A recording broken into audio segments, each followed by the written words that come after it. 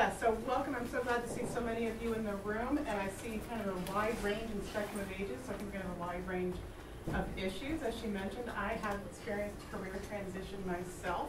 I started my professional life at IBM, having majored in mathematics at Wake Forest. It seemed like a good thing to do because I could and I had the skills, and then they recruited me, and it all just seemed so logical. And then I was a really unhappy puppy for quite some time. And so, yes, I earned a decent amount of money. Actually, there are 8 of us recruited by IBM to Gaithersburg, Maryland from Wake Forest that year, and we earned the highest undergraduate salary recorded before that. So, you know, it's hard to turn that down. But the years went on, and I wasn't happy. Unfortunately, I got to a position where I was able to decide what I wanted to do when I transitioned and got a master's degree in counseling while simultaneously having babies and all that sort of thing. So it was a great thing for me. So I'm more than 20 years into this new career.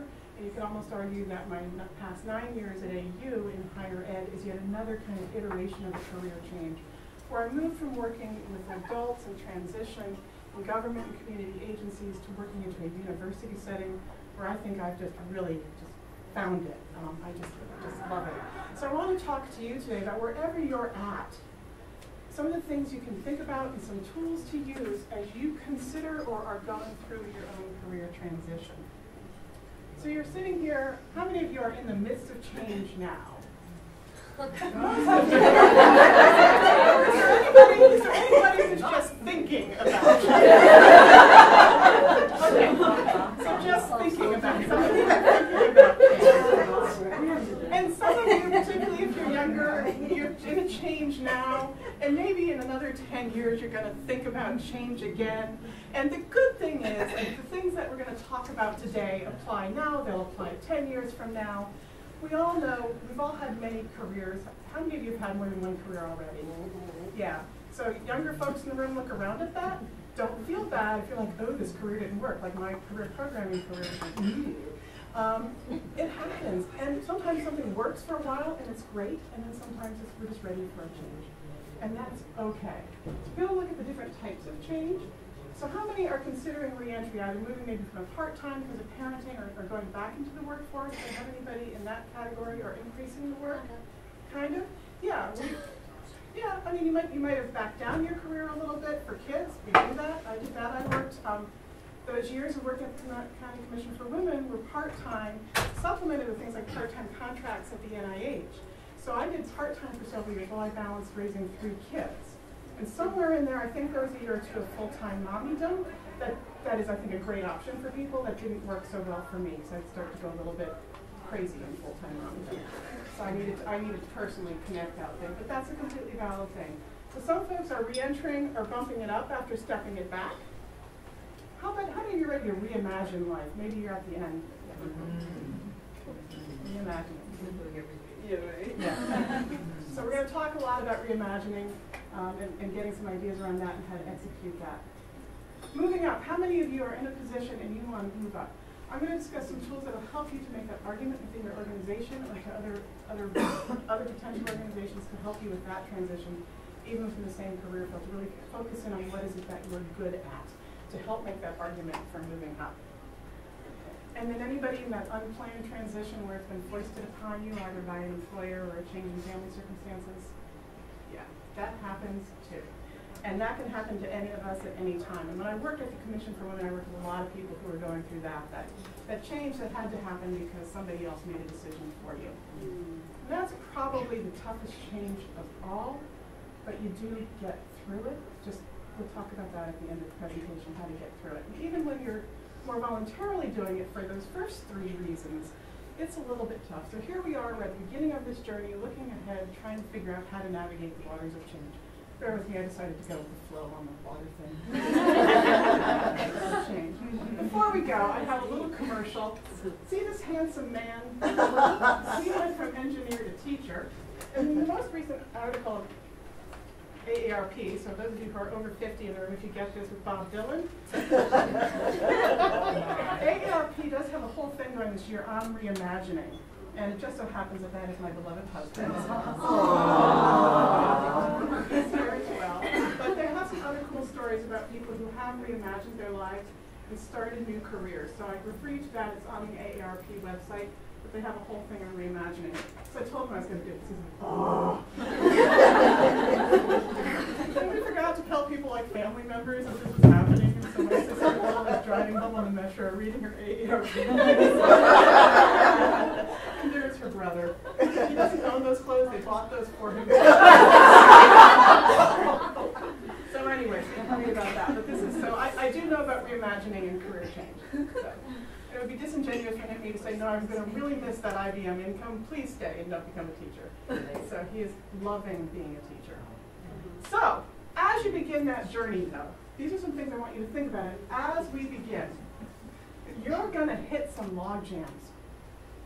You're going to hit some barriers. You may be facing them right now.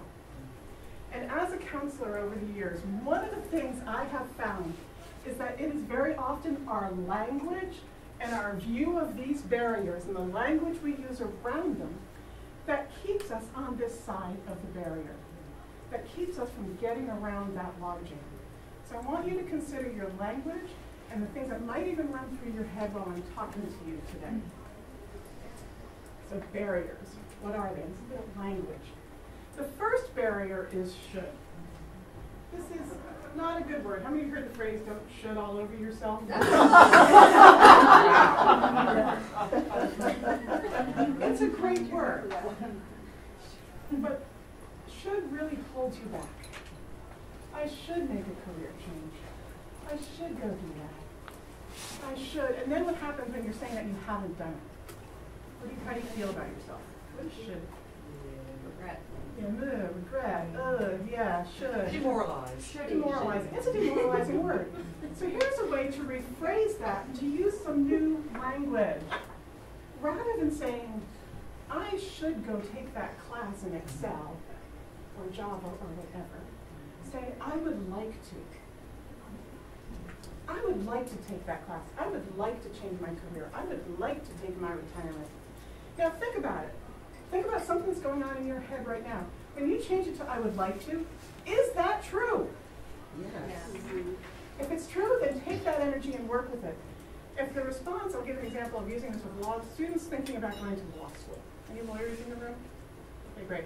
We have students, a lot of students think that they want to go to law school, right? I should go to law school. Change that. I would like to go to law school. Some students are like, ooh. No, they really don't want to go to law school, and that's why they're not taking the LSAT. That's why they're not writing their personal statement. That's why they're not moving forward. They don't want to. It's a should, not a want. So think about that in your own case. So that's the first word, should. Change it to I would like to. Do that kind of as a test for yourself. And if that is really true that you'd like to, use that energy to move forward. If it's not, reassess. Maybe you shouldn't. Maybe it's somebody else's should for you. Watch out for that too, right? Mm-hmm. Yeah. Can't. I would take that course, but I can't because I've got to spend too many hours driving to take care of my mom. How does that resonate for anybody in the room? I'm not that age. Most of my friends are dealing with that issue. I can't because I need to be home after school for my kids. The rephrasing for this is a really simple one. I choose to, or I choose not to.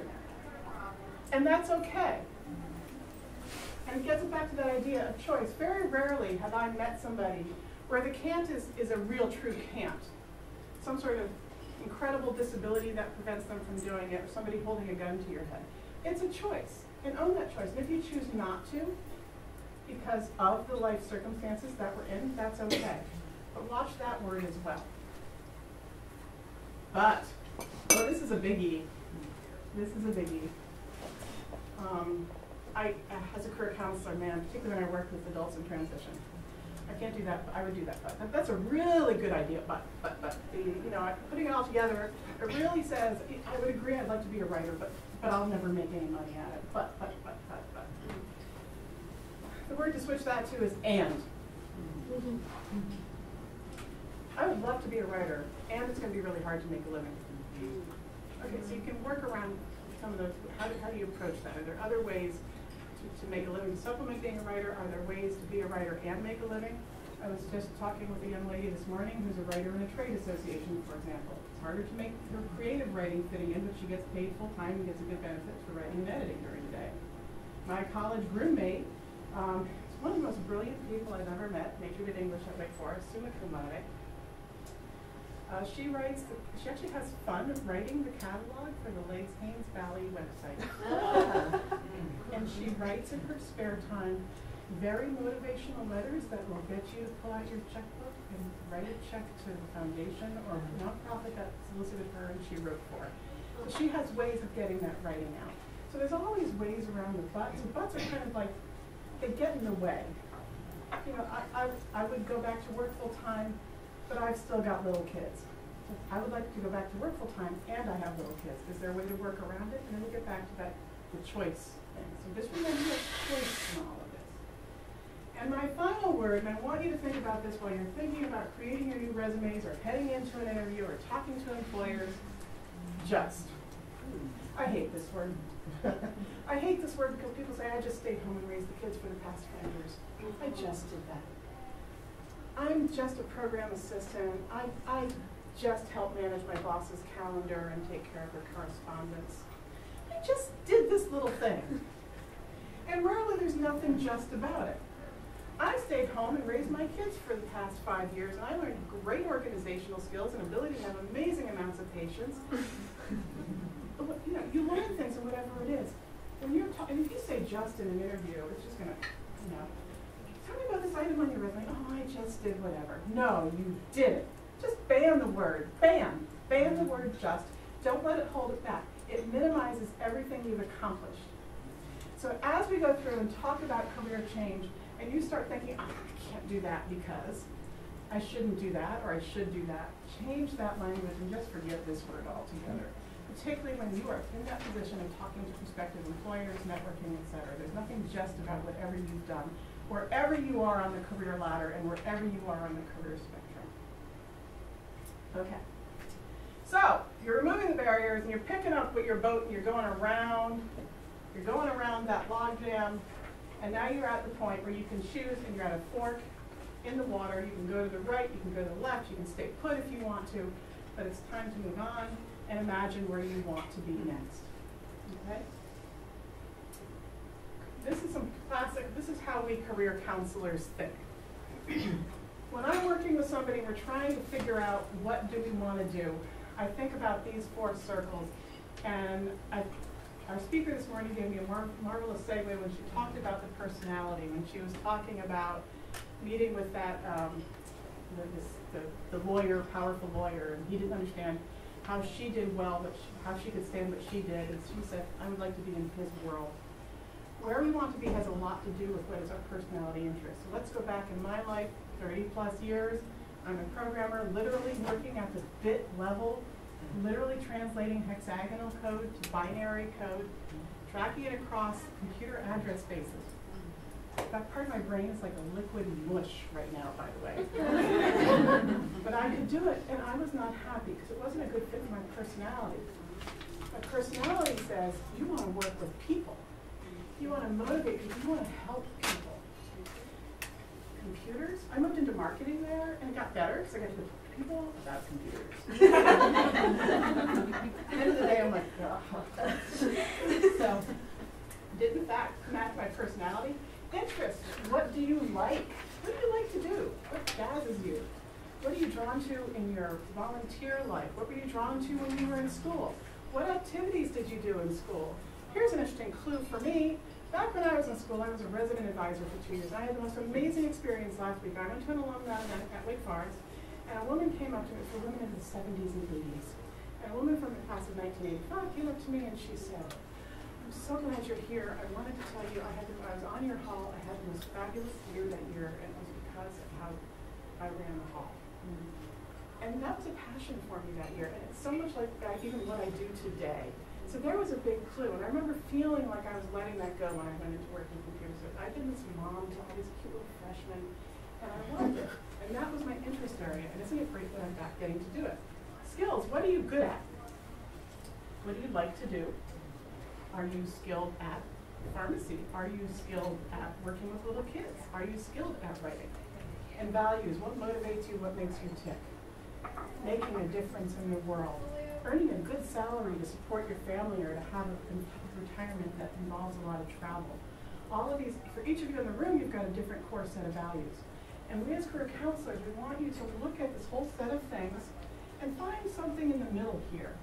So for me, 30 years ago, I could translate hexagonal to binary. A great skill. It was out here on my interest zone though. So not something I want to include in the mix. So I'm going to give you some tools to help you think about how you can think about all these things for yourself. In the career counseling world, we do have formal assessment. How many of you have taken the Myers-Briggs type indicator? Yep. So you've taken it in like a team building kind of communications context. It's great. It's also great to help you understand career. If you haven't had access to a formal assessment that a career counselor can give you, you have to be certified.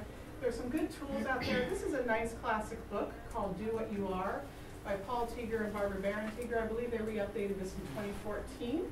And it talks about Myers-Briggs types and personality. Do you like to work with people? Do you want to work with data? Or are you more focused on detail? Or do you like bigger picture thinking? It takes a look at it from a career perspective, and it has some case studies and profiles of people. There's 16 what are called types if you're not MBTI familiar. But this is a nice little tool that you can pick up at Barnes & Noble or Amazon that can give you some good sites without having to go see a formal career counselor, unless you'd like to. We would always appreciate the business. So that's a personality tool.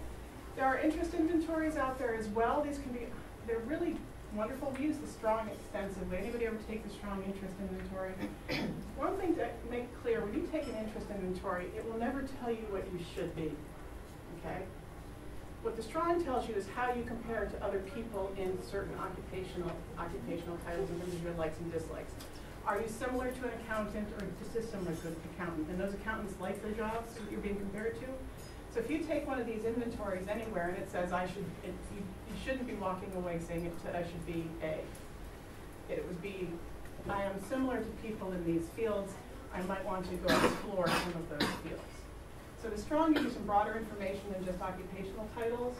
Self-directed search is something you can take online, and it looks at things like, are you interested in artistic subjects? Are you interested in, it helps to just sort of sort your interest in a way you may not have done before, and to help you get things swirling outside of your head and into a piece of paper. It just sort of helps you to organize your thoughts is what I usually find. I find these tend to validate the idea that's already in your head more than giving you a whole brand new idea. But sometimes it does give a brand new idea, so that's okay too. There's a new book out there. I didn't manage to grab it from my office yesterday. No, it's not new. StrengthsFinder. Anybody do StrengthsQuest, StrengthsFinder? You can get it again in a book. It's got the book, assessment is in the book, and the idea is to play on your strengths, your natural strengths, and you look to career. So that's a nice one as well. So those are ways to do formal assessments.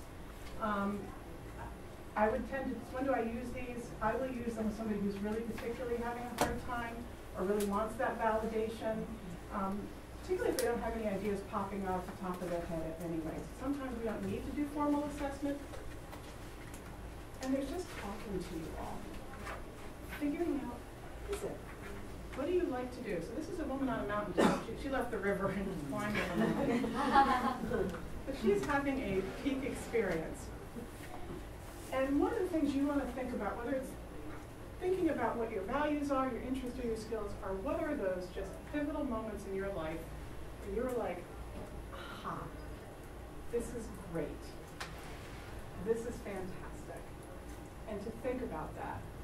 And so I have an exercise that I think is really useful. I'm going to give you a sheet of paper later that you can take with you. So what's a peak experience exercise? It's thinking about a time where you were fully engaged in a project or an activity. You really feel that you enjoyed it, most of the process. Maybe there was something you had to do in there that wasn't great, but you were in the zone, as they say, in the flow. You like to talk about the experience. It was fantastic. It could be professional. It could be from work. It could be personal. It could be from a volunteer activity. Maybe you're a board member. Maybe you raised Girl Scout money. It doesn't matter. There's no judgment on what the source is. And it can even go back into your school years. It doesn't have to be in the past 5 or 10 years. You want to get at your true, what makes me tick? So, and the key things are you enjoyed it and you felt proud of the accomplishment. And then what you would do is write about it. Just sit down, write about it. And you want to do this for 3, 5, 6, 7, maybe 10 times for different accomplishments. I'd say a minimum of 3. You want to write about it. What was it? And just write. I did this, we did that, I loved it because. And when you're done, you sit back and you look at what you wrote. Grab a highlighter, grab a colored pencil, grab something, highlight those skills, think about what skills you had. It's amazing. But to take this another step further, share it with somebody else. Find your best friend, your spouse, your career counselor, and talk about it. Because what do you think they can do with that? You're just tell them this story. What are they going to, how can they help you? Different perspectives. Sometimes we are so connected to our own good skills that we have.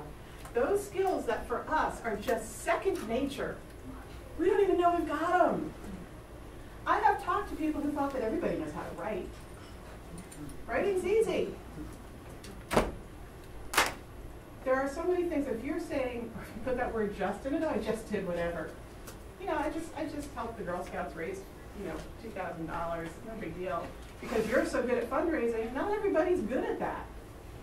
So you might not even recognize it when you're thinking about that accomplishment. When you share it with your friend, your advisor, your mom, they're gonna be like, oh yeah, you are so good at that, and that is a skill, and you've really got to hawk it. I've even talked at the college level to kids who are really good at technology, who think that people are just born knowing how to do this stuff, and they're not. And so this exercise is, I think, just a really wonderful tool to really get you thinking. And again, it's most important when you do it with more than one exercise.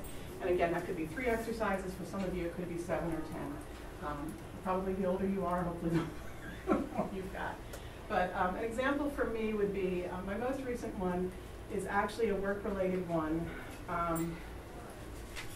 I came to American University 9 years ago. And when I was at Wake Forest, we had a class in career exploration and development that I took as a senior to try to figure out my life. And I got to AU and I said, do we have a class on career development for our students? Oh no, we don't do that here.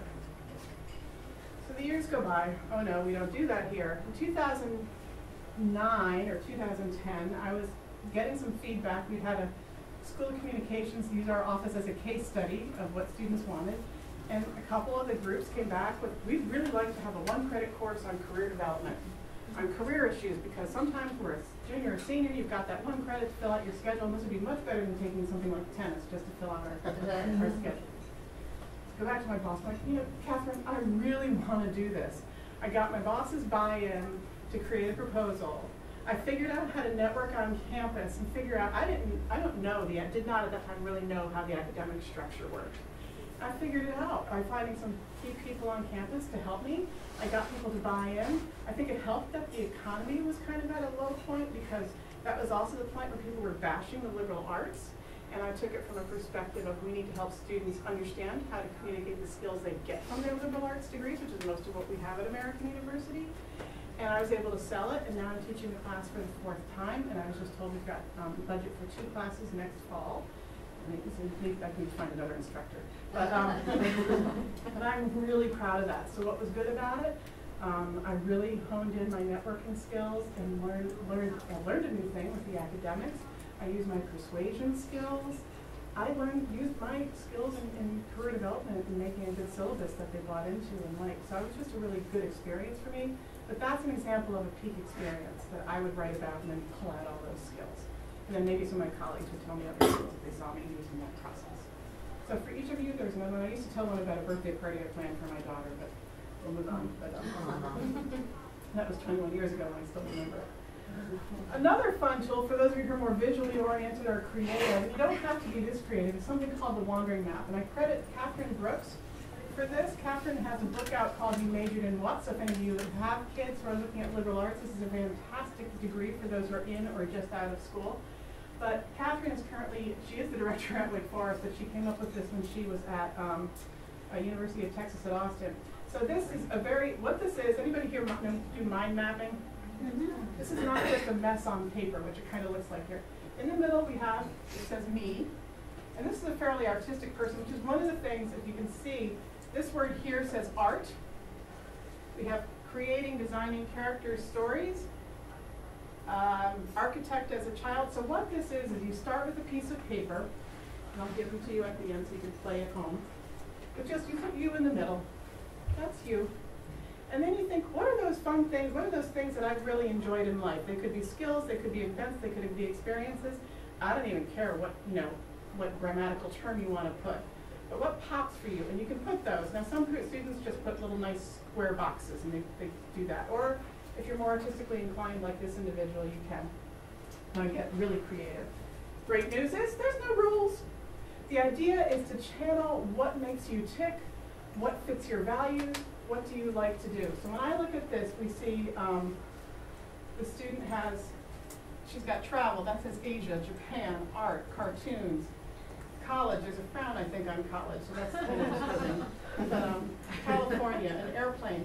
So this person is really motivated by art and by travel.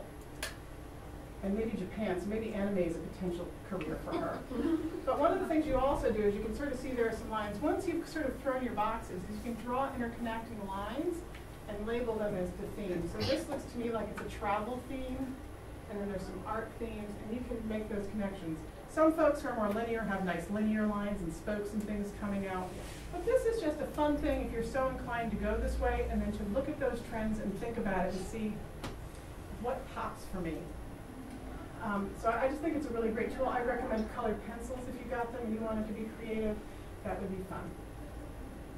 So these are just some ways to help without going into a formal, taking a strong interest inventory, or to accompany it. We can do both. There's no one right way to do this. So let's take a minute and talk about skills. There are, when I think about skills, these are some hard skills that I would call content skills. Unless you're a native speaker of Spanish, in which case that is not a content skill. A content skill is something you learn. And from an employer's perspective, you have to either learn it on the job or go to school for it. It's actually, if you think about skills as a pyramid, at the top of the pyramid are content skills in terms of what employers are looking for. They want you to be proficient at Microsoft Excel and know how to do formulas and pivot tables and whatnot. You have to learn how to do that. They want you to be highly proficient and fluent in Spanish. They want you to know how to program Java, C++. They want you to have that CFA that she mentioned earlier, or a CPA. Those are schools you explicitly go to school, you learn them on the job. A lot of those skills employers know that they can teach you on the job, by the way. So maybe your Excel isn't quite what they want, but they really like you otherwise because of things in the middle of the skills pyramid. And those are transferable skills.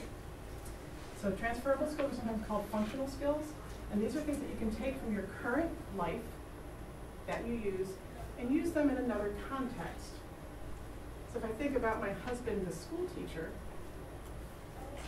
he was an IT sales guy / engineer before becoming a math teacher.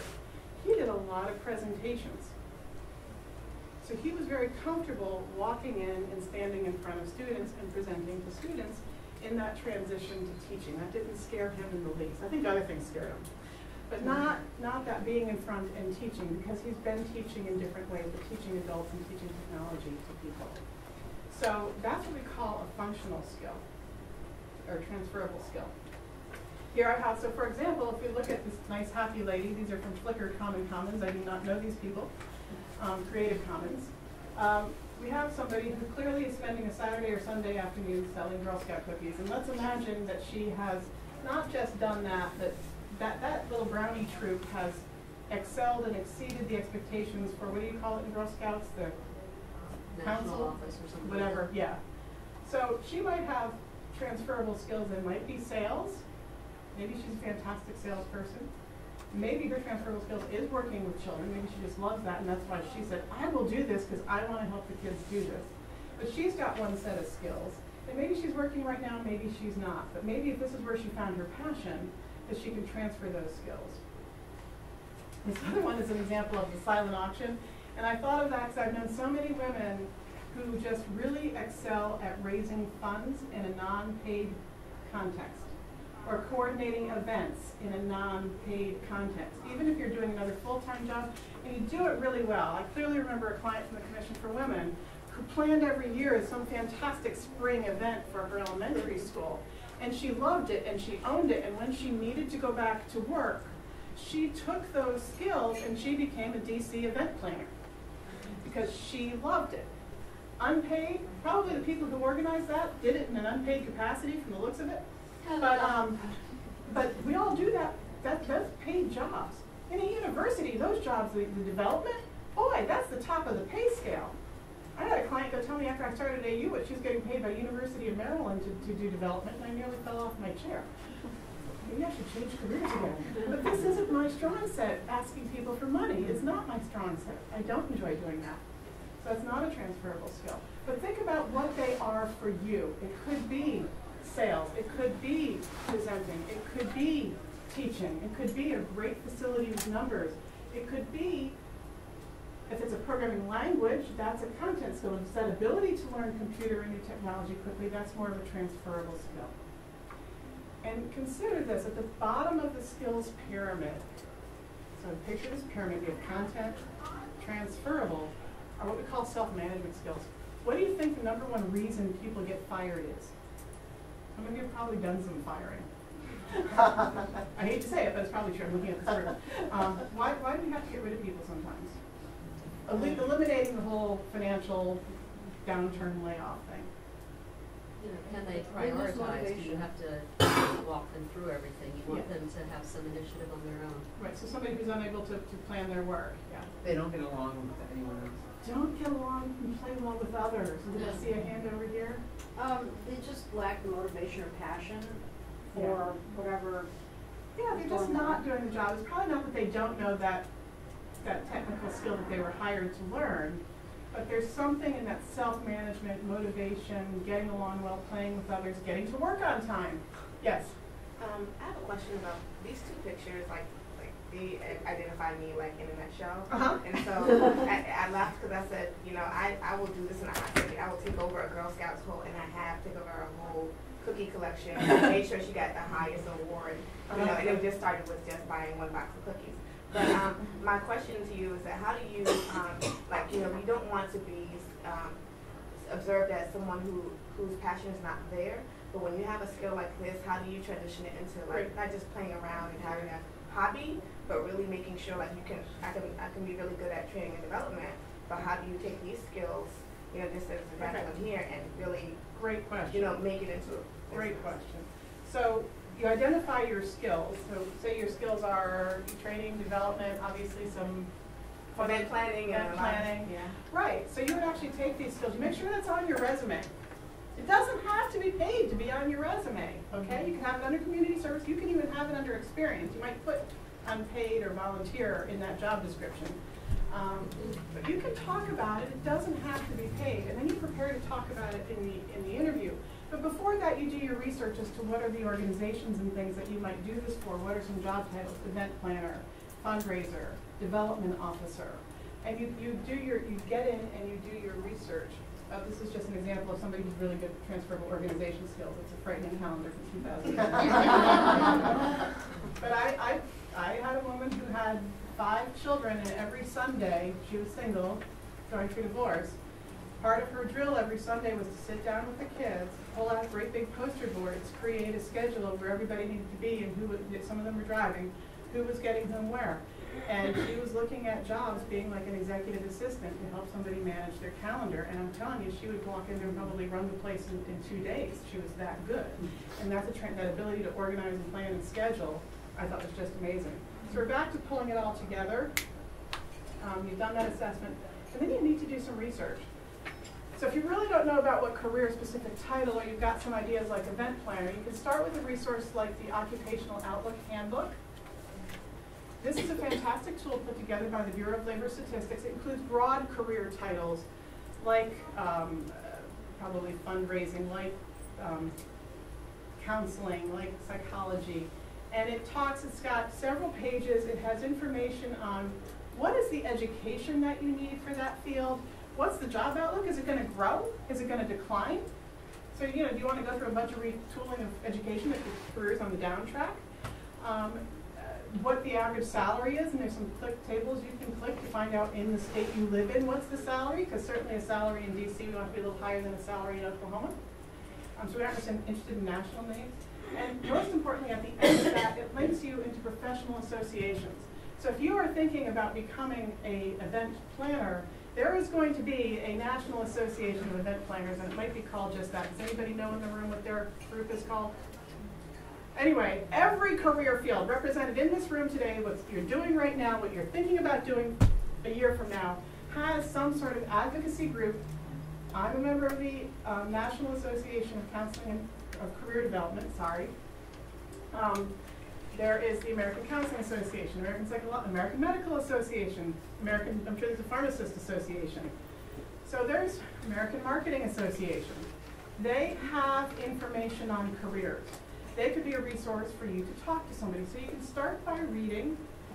Not sure? Google whatever it is you're thinking of. I know that seems obvious, but it's true. It can be really useful. And LinkedIn. How many of you are on LinkedIn? Of course you all, you're at a business networking event. Absolutely. You can find people on LinkedIn in these fields to talk to.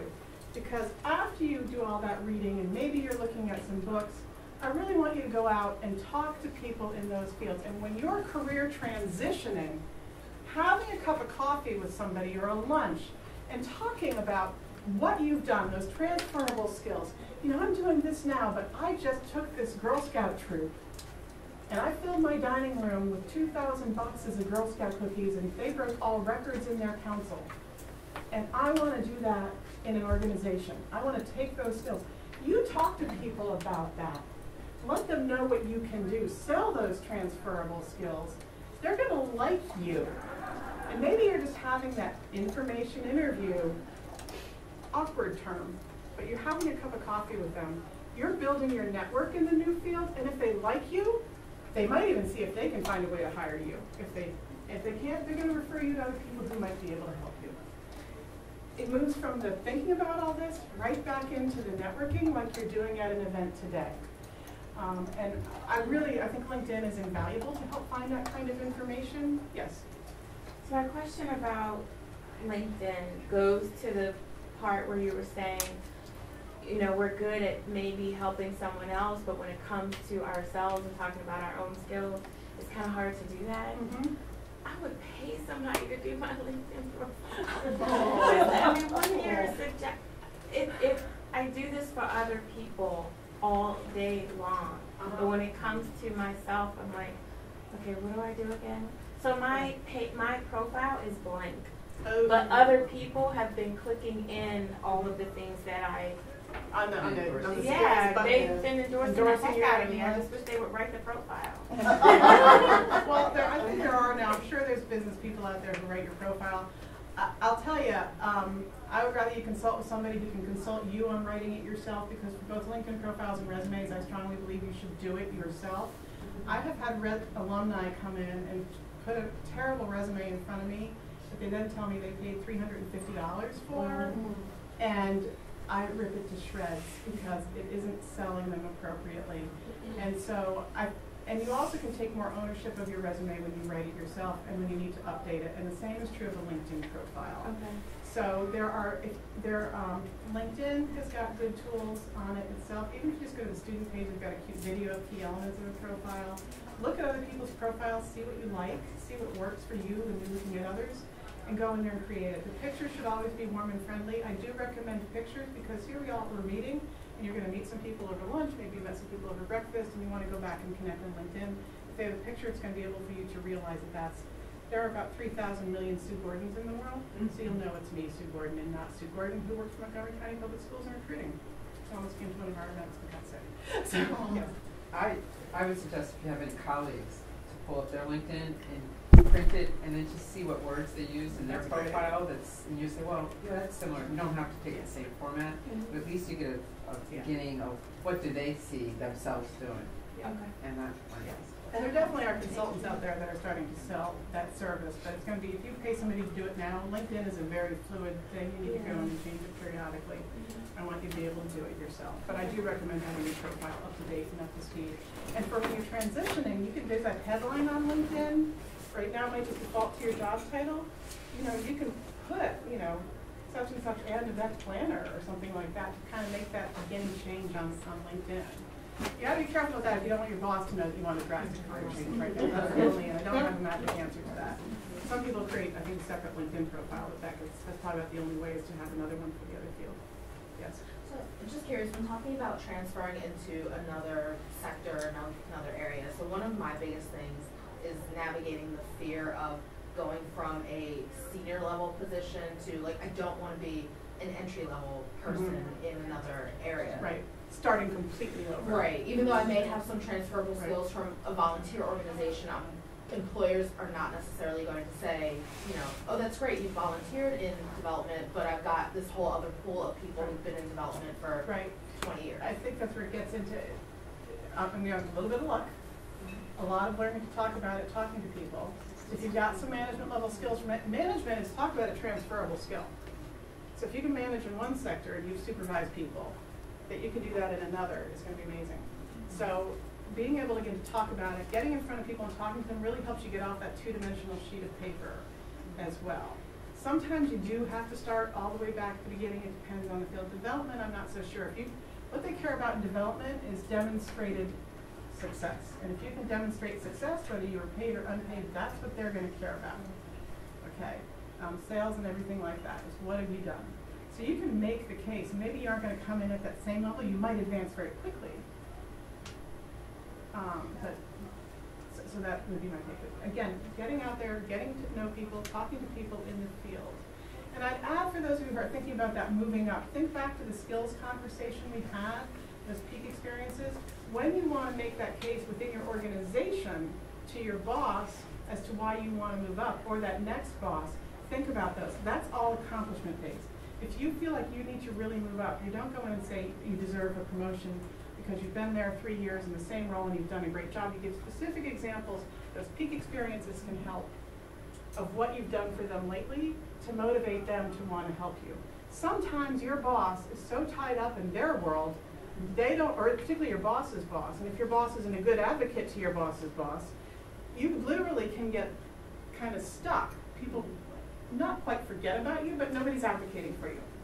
So you've got to be your own advocate in that situation, and using that peak experience exercise, looking back, obviously that's for that organization, can help you to modify your resume, your LinkedIn profile. Yes? I think Liz Bailey talked about the importance of mentors and advisors, and in my transition, it's been important to ask for help, ask for advice, and because that's the out of sight, out of mind situation. But I'm in a situation that I'm developing a new field. And so the people, as a medical musician, I'm a medical musician. Oh, I've done it through Hopkins, prescribed music program. So music therapists, I am an outlier. I mean, I do not do what they do. And so it's a whole new field. So I'm having, I don't know, I'm between a rock and a hard place, I would say. Yeah, you don't have a lot of people to talk to about. But it's a tremendous opportunity because you're starting that, you know, you're basically starting the field yourself, so you're like the first person. Correct, or a real pioneer on the cutting edge. And then, and technology has enabled that, and the globalization, and writing profiles for LinkedIn, right? Would cough up $20 to have mine tweaked. And anybody will charge you who does it will charge you more than $20. Oh, right. I mentioned that 350 resume thing. Yeah. These are the same people. So, yeah. So, but there are new fields out there. I mean, and the cell to society, bench to bedside, tech transfer is a big field. And so the field is not established. Right. So some of them. I can help you retranslate yourself. See, this is what's great about this. There you go. Creative. I feel creative.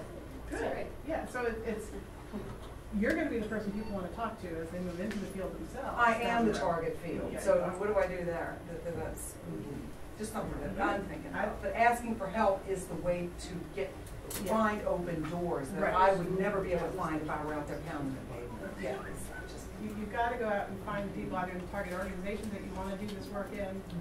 Just networking, you know, it's tried in old news from the career counseling world that networking is it. Yeah. I have a question about taking a leadership role. I've had a long background in HR and other supportive roles, and so I guess the transition issue is for me is that when you want to, I went from HR to, which is hard to get out of when you was transitioning to somewhere else. I went to contracting. I guess I'm trying to see how to help employers see that I'm more than just the support. Even though I love the support because I like it helps me to work better with people and make that communication. I find that they might not take you seriously if you have such a good career and support, because you want to transition to leadership again in your life. You're staying in a cast. It's remember going back, talking to people about what you have done, how that translates into other things, thinking about those key accomplishments, why you want to make that transition, what you have to offer to that transition, but you've got to talk to people. Maybe there's, maybe you can have, you know, it depends. In some organizations, you can have open conversations with your supervisor about your career goals. Others you can't. So that might mean you go information interview in other organizations about what the next steps might be and how you want to make a move. But if you want to make a move, do your research, update your materials, make sure that resume isn't completely biographical, make sure it's directed towards where you want to go. And looking at those peak experiences, getting those down to resume-sized bullets. You can have, you know, professional experience, community service experience. You can put community service first if you want them to see that amazing thing you did first on your resume. You know, I could do another hour on resume writing, but how you present yourself on that material and on LinkedIn can make a difference. LinkedIn kind of, I think they're doing something where you can shift sections around more than you used to be able to. So you might see if you can move, if there's a little drag when you edit your profile, you can drag out community service, so if you want that to be above the current job or whatever. But you can enter under experience on LinkedIn. It doesn't have to be a paid job. You can put anything you want there. So think about how you're presenting yourself, marketing yourself. And again, I hate to say it again and again and again, but find people to talk to that can help you. And you know, there are stories after stories of people turning into information interviews into opportunities. I was offered a job on the spot in an info interview 20 years ago. I've had students, I send them out now to do information interviews as part of my course. It's required. Some of them have pulled internships out of those experiences. So they're really valuable and just gets that network going in that new field where you've got to start making those connections. And they'll give you advice on what you need to put on your resume too to help with the marketing piece. So, final note, as you're going through it, remember to breathe. Yeah. Hopefully you're doing something to take care of yourself. I like to jog. Lots of folks like yoga, going for walks. If I'm not going to jog, because I can't do that every day, my knees don't like that. Yeah. My puppy loves a nice long walk. He's really cute and he makes me happy. So my dog makes me happy. Take care of your body, take care of your mind. Life is going to be a roller coaster, particularly for those of you who are having this thrust upon you and you're not doing it by choice. It's going to be even more of a roller coaster because you've probably got some other stuff going on there. But eventually, that roller coaster smooths out and it ends and you go on and enjoy your next step. So just live through this. When you're down here, remember it's going to get better, and there might be another dive off before it gets bad, but just remember that. Do find those self-care things that work for you. It's different, again, different for everybody. And once you've gone around those barriers, those shoulds, those buts, those can'ts, you've chosen where you want to go and made those choices, you will arrive, and I hope that each and every one of you is just as happy as this lady who was back leaping for joy over the water.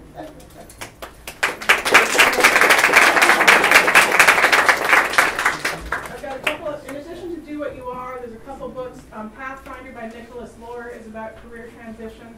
And the all-time classic, I'm sure many of you have seen this, What Colors Your Parachute, they still keep producing it. They've got a similar thing to the Peak Experience. Here's just a handout. One side is the Peak Experience exercise that you can work on later. Another is just a starting point for the wandering that. I just thought of a sort of different perspective on that peak experience, because I think it's great that you can do something that is uplifting, kind of pull that out. But I also know that there have been points in my life where something happened that really knocked me for a loop, took me into a spin, and my initial perspective was to be kind of hard on myself, and why couldn't I handle it, and then you get hopefully to a point where the perspective is, look what that was for me, what it did for me, how I was able to handle it and get it to a better place. So you might also flip it and say, what are those low points that challenged me, stretched me, and got me to do something in a way. So it's not just the high end, it's also what did the low end do that charged you, And maybe you look learned at a it. new skill while you did that. Right, Goes right. fast.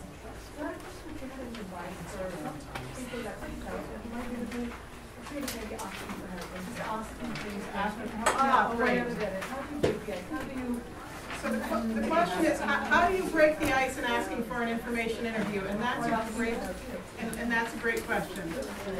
Why do people say yes to information interviews?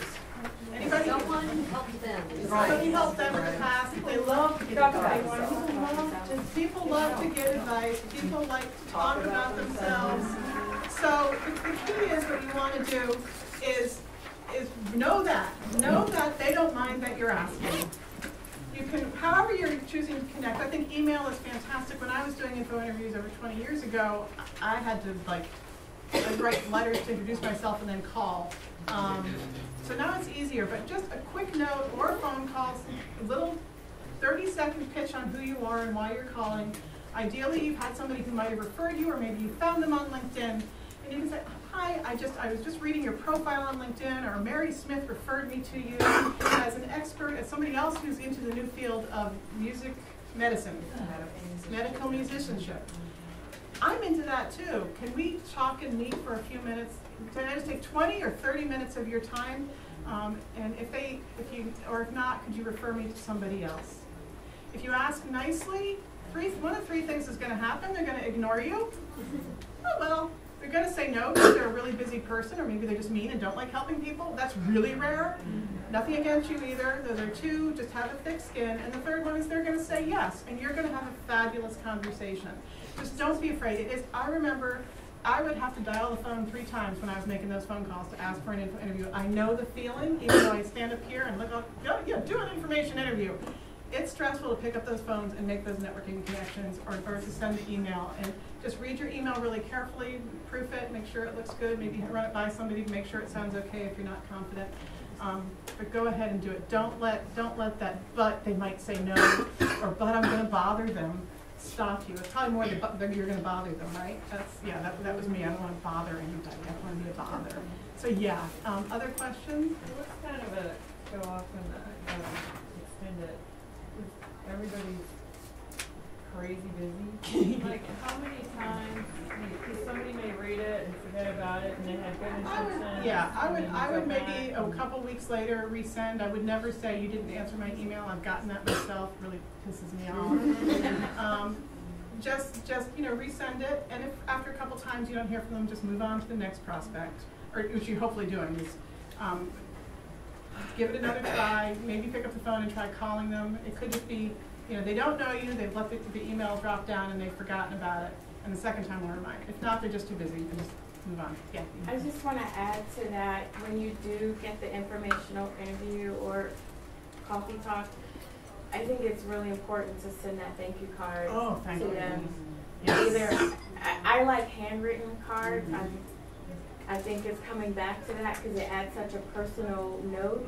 And then when those positions come up or opportunities, you're in their head once again because you followed up and said thank you, you showed appreciation. And you would even, as you're making this change and making these connections, keep a spreadsheet, keep some sort of log.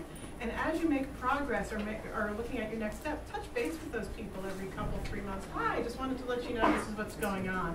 It keeps you, the thank you note is excellent. Thank you, and definitely thank you note. Handwritten for this is good because you're not in a time constraint of a job interview where I've kind of moved to email. Oh yeah, definitely.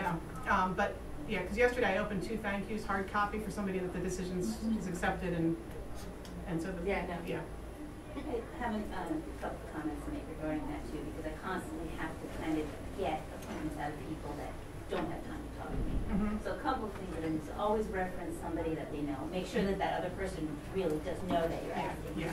And then also suggest a tentative time or date. I will be in the area on this time. Will be okay. So now that they don't have to go and make an appointment. So kind of keep it moving forward with that.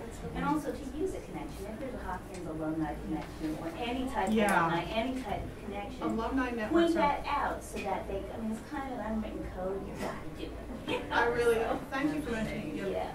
We're all here together in an alumni network. Many of you are here through graduate school, so you have a different undergraduate alumni network. Many of you are here through undergraduate and you have a different graduate network. use both networks. It is a door opener. If you don't have a person, at least to say, you know, I saw in the Johns Hopkins group on LinkedIn, I found your profile. At least anything for a connection, so I totally agree with that.